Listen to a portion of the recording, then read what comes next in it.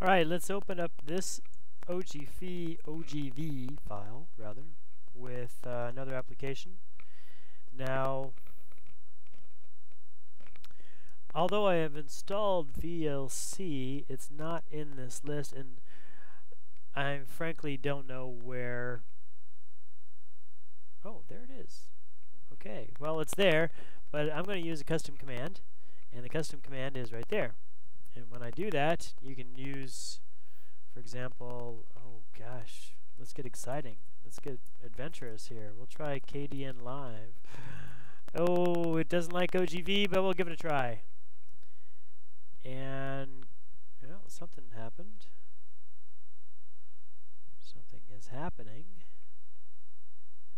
Yeah. Okay, that's not what I wanted. Oh, something just happened. And yeah, I'll save changes to those documents. And then this document should open up that OGV file, which it didn't.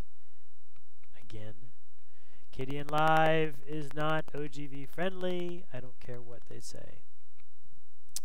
So we'll close that monster, and we'll open it with VLC.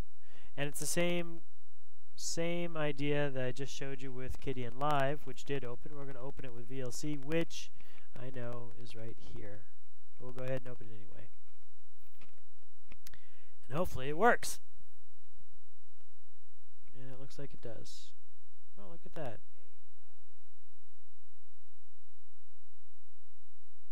Bad chop in the audio. Really bad chop in the audio. Don't know why. Alright, well, that's the demo. Thanks.